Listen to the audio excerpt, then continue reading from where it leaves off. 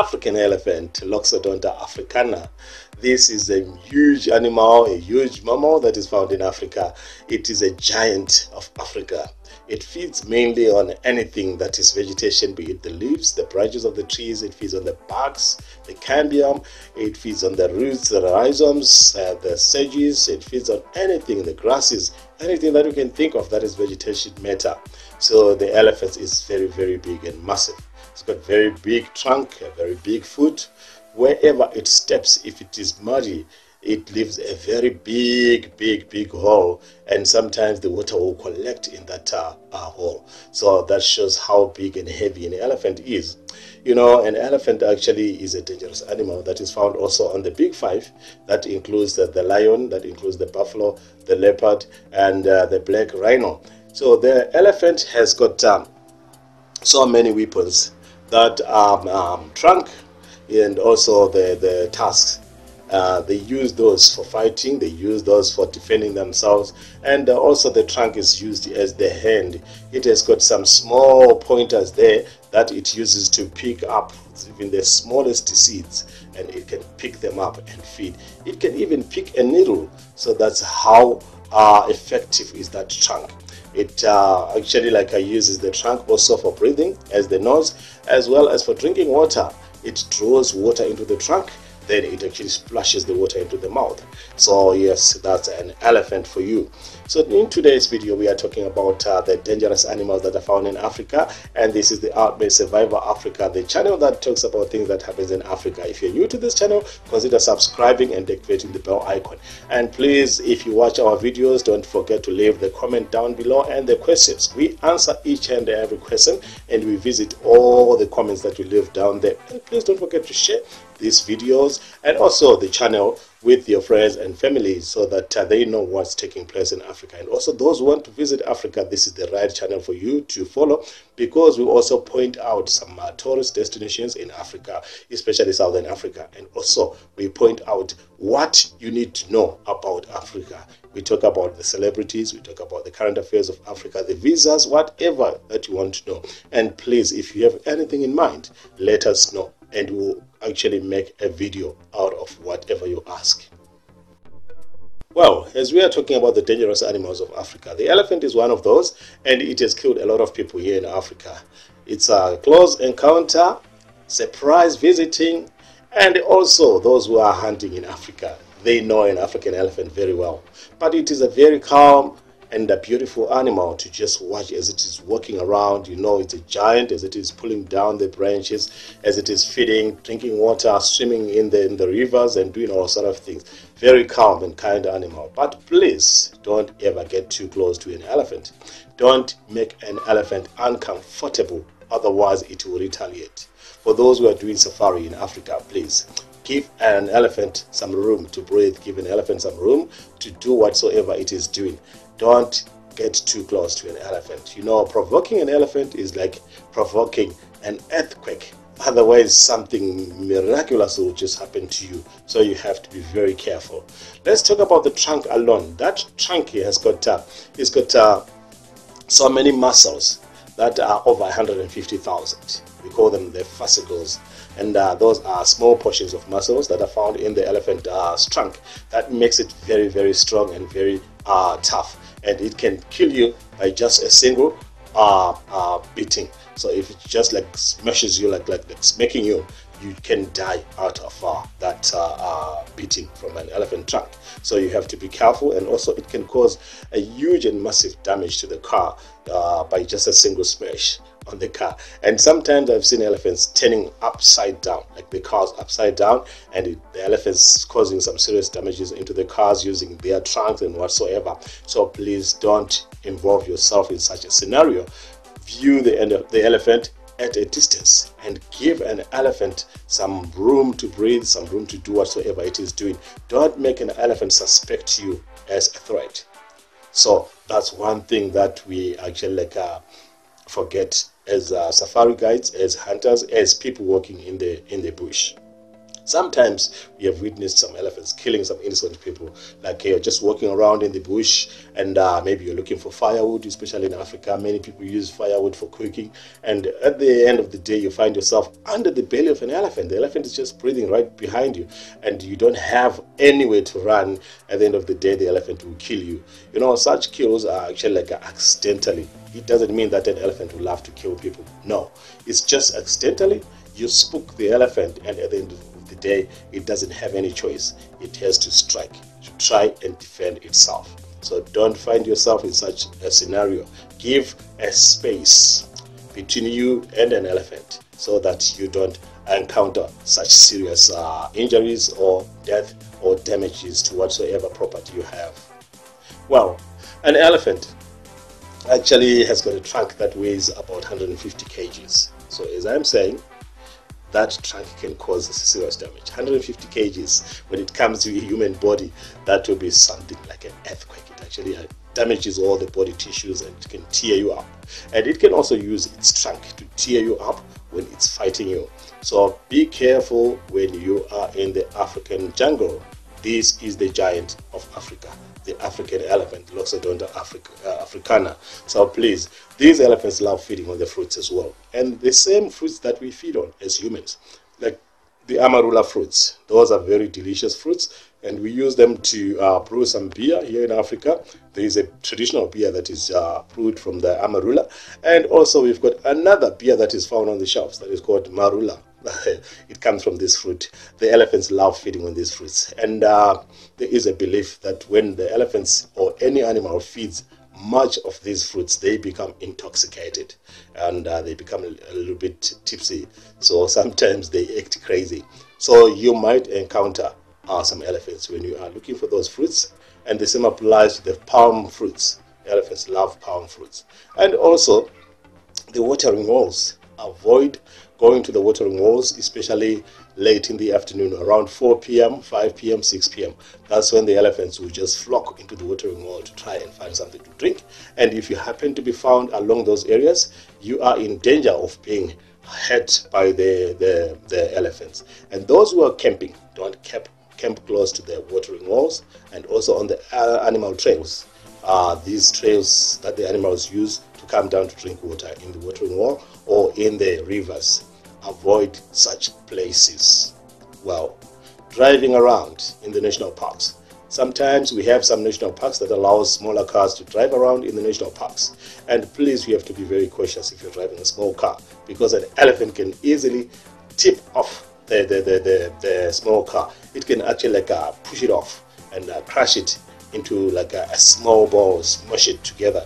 And what happens if you're inside that car? You are risking your life. Don't drive too close to an elephant, and if you're driving a small car, please be careful and be cautious. I am warning you. This is an African elephant. I have seen an elephant chasing the safari vehicles, whereby everyone in the car is just nervous. We don't even know what's going to happen there. An elephant becoming very crazy. What type or what structure of the social structure of the elephants should we avoid, or should we be aware of? The females with the calves or the babies, those animals are very aggressive and they're very defensive. They can do whatever they can do to defend their kids or their calves. So you have to be very careful when you're approaching such a group of elephants. They can do anything. They can harm you. They can just smash you into pieces. So please, if you're approaching the breeding head of an elephant, you have to be very careful. Number 2, we've got the bachelor heads. Most of the times, the bachelor heads consist of one older bull, a very old bull who is being guarded by the younger and stronger bulls. Those younger bulls are very aggressive because they are looking after their grandfather or whosoever. They are very protective. They can just run after you. They can run after cars. They can do anything. They are so vocal. They're breaking trees. You know, an elephant can just pull down a branch from the tree and then it can throw it at you, and you can be injured very badly. So you have to be very careful when you're approaching the bachelor heads. And number 3, the most dangerous one, that's an elephant in mast. This is a very, very, very sexual active elephant. He is ready for mating, and he can actually do anything. How can you tell that this elephant is in mast? If you look at his genitals, he will be like dripping some fluids, bluish fluid from his genitals, and his organ is hanging out. You know, when he is walking, he can actually like drip around. When you're walking on foot, you can simply find, or you can simply see the trails of that fluid. It looks like urine wherever this elephant is walking. That elephant is in mass. He's looking for the female to mate. So you have to be very careful. That elephant is very, very dangerous, and he is very aggressive by that time. And sometimes he is so vocal. He can be just screaming all over. He can be just doing some crazy things. That elephant, you have to stay away from him. You know, elephants can run as well. If you are walking, you can't outrun an elephant. A human being can't outrun an elephant. He can run after you, he can catch you, and he can kill you. So you have to be very careful. Well, another elephant that is very dangerous is a wounded elephant. You know, we have some hunters. They come to Africa to hunt all these animals for their skins and also for their tusks, especially the elephant's tusk. They love them. So if it happens that they shoot at this elephant, they wound him or injure him, then he escapes, then that elephant becomes a threat to humans. Whenever he sees a human being, he comes after them, and he will definitely kill you. So you have to be careful. You have to be on the lookout when you're walking in the bush. That's why here in Africa we don't encourage people walking in the national parks. That's like a life-threatening thing. Walking in the national park is very dangerous. You can actually risk your life. You can be killed by animals. And also we have some poachers here in Africa. They come after an elephant, they shoot at these elephants at night. So shooting them at night doesn't give them a clear picture and also an aiming point. Sometimes they shoot and injure an elephant and he runs away. And then when that elephant runs away, that means he becomes a threat to anyone he comes across. And whenever a poacher shoots and injure an animal, he doesn't report to anyone. But for those who are authorized to hunt, whenever they shoot and injure an animal, they report to the authorities, and those authorities will take care of that animal. And also advising people that there is an injured animal in such an area, you have to be on the lookout. But with the poachers, they just do it and they leave the animal like that. That animal becomes a very big threat to anyone who crosses their path. And also we have some people who put some wire snares, some wire traps, trying to trap whatever animal for meat or maybe for medicinal purposes, and at the end of the day they will catch an elephant. Maybe the elephant trunk is caught on this wire snare, or maybe the foot is caught on the wire snare. That elephant is in pain and he is very aggressive. He can just come after anything that he sees around. So if you are in the African wild, you have to be on the watch out, because you don't know what has happened to this animal. So getting too close to an elephant will actually cause you, or cost you your life. You have to be very careful. Give them a distance. If they begin to be aware of you, if they begin to be alert, you have to retreat a little bit. Retreat a little bit. And also when you're driving on a game drive vehicle or whatever car, and if you encounter a herd of elephants, you have to turn off your engine. Turn off your engine. I know that someone will say, how can I turn off an engine? I have to leave my car idling so that I am ready to run away. No ways. If the engine is running, that rumbling of an engine becomes a threat to an elephant. So if an elephant hears the rumbling of an engine, he actually thinks of a threat all the time. So he will definitely want to attack whatever is making noise. So you have to be careful. You have to switch off your engine and do whatever you are doing, photographing, videographing, and doing everything. And you have to remain inside the car. If you are driving a car, no dangling of the hands of the car, no dangling of the feet of the car, no standing up. Just sit down, remain calm, and less noise. What we only want to hear are the camera shutters all the time. You have to remain within the car, because if you stand up, that's when the animal will recognize you. But if you are seated in the car, most of the animals won't recognize you. You can take pictures at a closer range and they don't even recognize you. Someone will say, they can smell us. Yes, animals can smell humans. But in this scenario, you are in a car. What has a stronger smell is the fuel or the gas that you're using in a car. So the animal can only smell the car rather than smelling the people. So if you're in the car, you are safe. If an elephant approaches the car at a close range, don't jump off the car and start running. Otherwise, it will recognize you, the one who is running. Then it will leave the rest of the car, then it runs after you, and you will be the game of the day. So please, you have to be careful when you're dealing with the elephants. Small cars, please avoid getting too close to an elephant. Otherwise, an elephant can actually flip off your car, or you can just walk over your car. So avoid close contact with an elephant. And in most cases, you find elephants right in front of you when you're driving. Then the chances of you backing off will be very slim, because backing off is much difficult than driving forward. Sometimes you hit onto the trees, you go off-road, and sometimes you actually flip your car and you are in danger. Please avoid close contact with any dangerous animal. Avoid driving too close to any dangerous animals. Yes, you know that it happens sometimes. As I was saying earlier when I was talking about the lion, that sometimes accidentally it happens that you just find yourself like in the close proximity with an animal. Yes, that one happens, but you have other ways of dealing with that. But if you have any chance of avoiding that, avoid it as much as possible, so that you avoid being in danger of being killed by wild animals. Well, guys, if you're still with me in this video, please give us the like, the thumbs up. This will help our channel to grow, and please don't forget to comment down below that I'm still with you. And also, if you're learning something, just comment I'm learning something. And if you like it, just comment I like it in the comment box, and I will come and respond to whatever comment you have. And also, if you have any question, please drop it in the comment box. I will try by all means to answer all the questions there. And if you're new to this channel, subscribe and activate the bell icon. That bell icon will actually give you a notification every time I upload a new video. What do you do when you encounter an elephant charge? Do we take off on foot and start to run? Do we park the cars and climb the trees? Do we jump into the pits, jump into the ledges or whatsoever, jump into the water? The answer is no. You have to remain calm. Try by all means to stand your ground.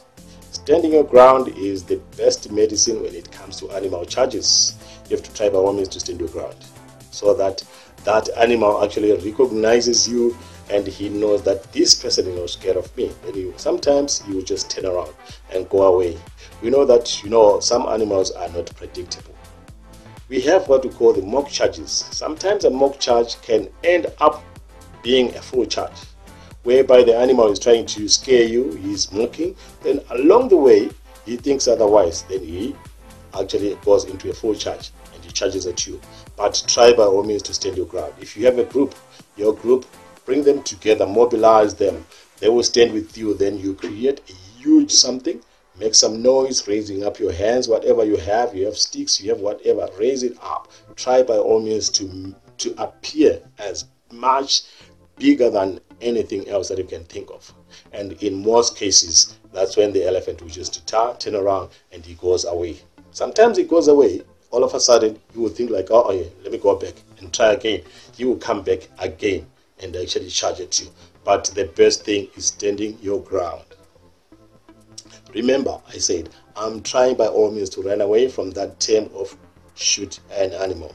We can't just keep on shooting animals because they are attacking people. At the end of the day, we find that people are the very culprits who goes into the territory of the animals.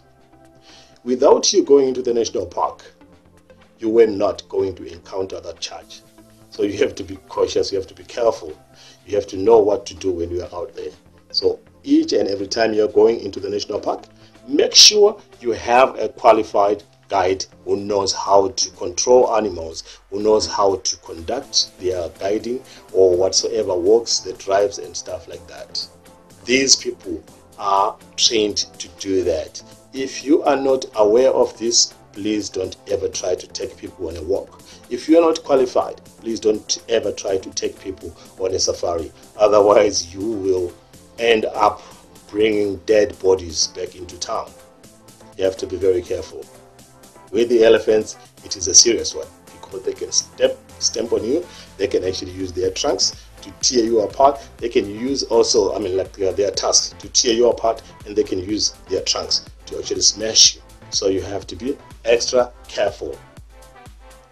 Well, what should we do now in case an elephant is still charging? We're trying by all means to stand our ground, but this elephant is still coming.